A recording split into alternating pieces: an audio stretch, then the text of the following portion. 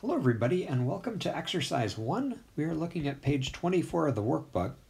And now that we have the definition of linear dependence and independence behind us, we're ready to do some examples. So let's read this exercise together. So I'd like us to consider the set S. Okay, it's a set of 3 polynomials. And they're asking, is this set linearly independent? Okay, so conceptually that's just asking us Are those polynomials really independent from each other, or is it possible to take one of the polynomials and write it as a combination of the others? Okay, we're just trying to decide which of those two situations we're in.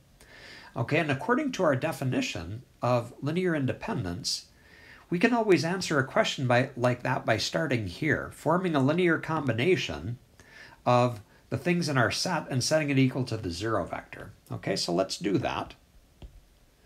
So we'll take a times x squared minus 2x plus 4 plus b times 2x squared minus 3x plus 7, okay, plus c times negative 2x plus 2, and we'll set it equal to the 0 vector. Now one question we might ask here is, what is the 0 vector in our vector space? Okay, well, our vector space is P of R, so when we write 0 vector, we mean the 0 polynomial here.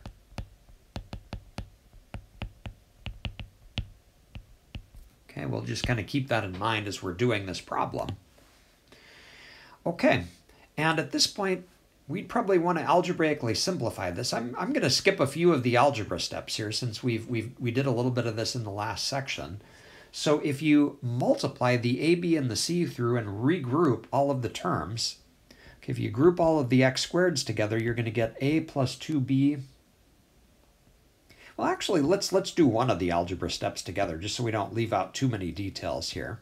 So ax squared minus 2ax plus 4a plus 2bx squared minus 3bx plus 7b minus 2cx plus 2c, okay, is equal to the 0 vector. And we emphasize that that's the 0 polynomial, so I'm going to emphasize that by writing 0x squared plus 0x plus 0. Okay, the 0 polynomial is just a polynomial where all the coefficients are 0.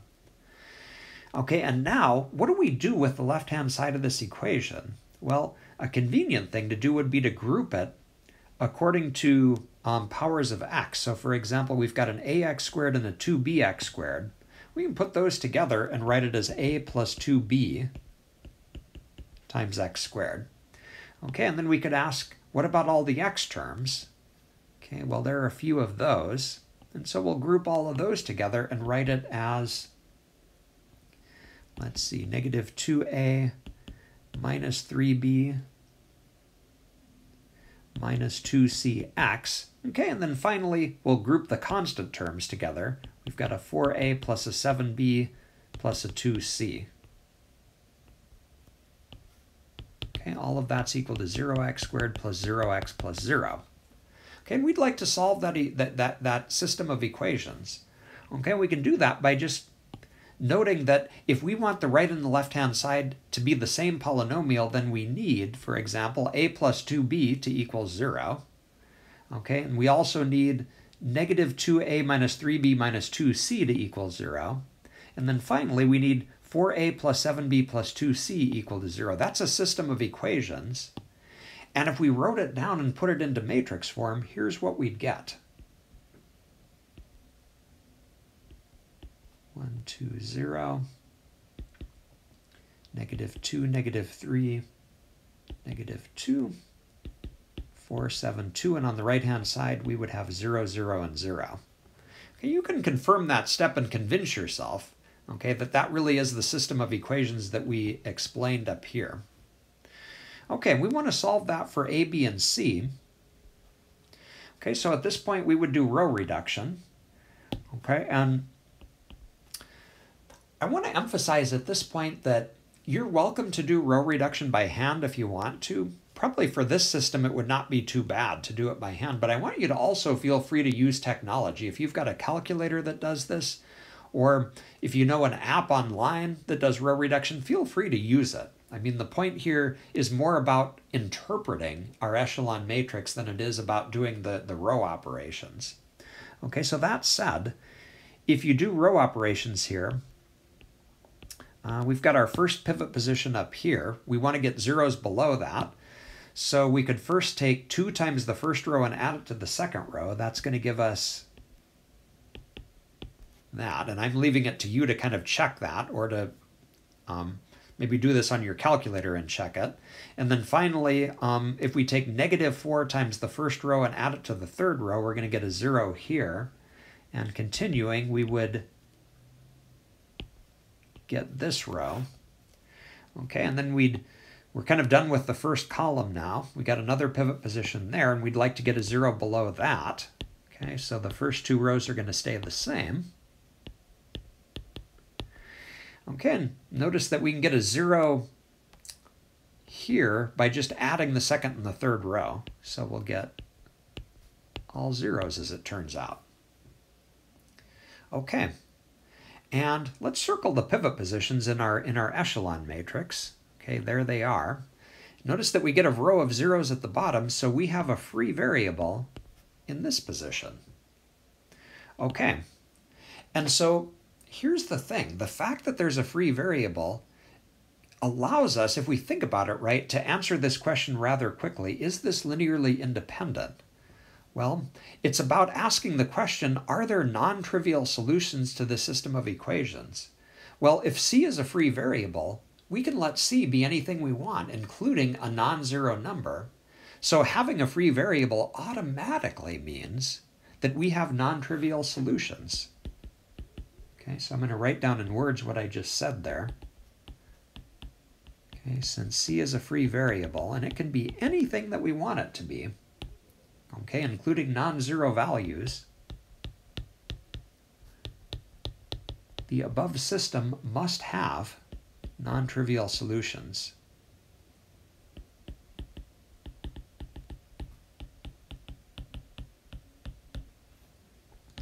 Okay, and having non-trivial solutions means that our vectors are linearly dependent.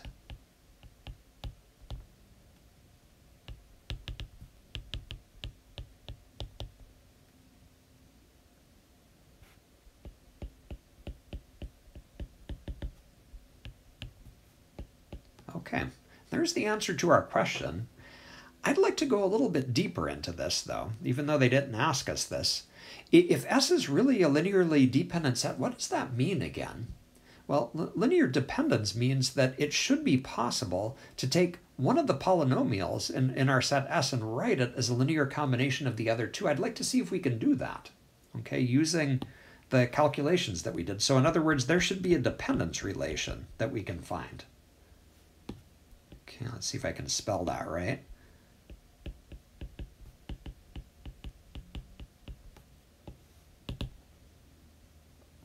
All right, and what we can do to find a dependence relation is just to start with our free variable. We know that C can be anything, so let's choose a non-zero value for that. Okay, so we'll let C equal 1. Okay, and then go back to our system. Okay, and it's most helpful probably to look at the echelon form of this. Okay, so starting with the second equation here, that would, if we wrote it out, it would look like b minus 2c equals 0. Okay, we can take that and solve it for b. Okay, so b is equal to 2c, which is going to be 2 because we chose the value of 1 for c. Okay, and then going up to the first equation, that if we read it off looks like a plus 2b equals 0. So a is negative 2b, okay, which is negative 2. All right, so what we've come up with then is a value for a, b, and c, these three numbers. And so we know then that if we substitute those three numbers into this first equation that we wrote down, that has to be a true statement. Okay, let's do that. Okay, so let's see, can I get that in the screen? Yeah, just barely. Okay, so again, we're going to go up here and just substitute in the a, b, and the c. A is negative 2.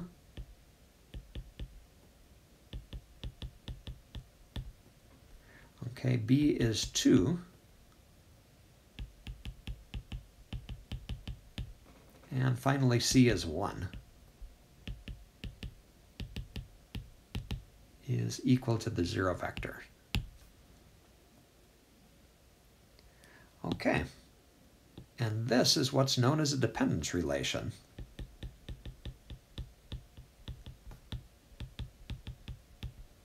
Okay, you can actually multiply all of that out and confirm that this is a true statement. Oh, actually, I'm sorry, I just noticed an error.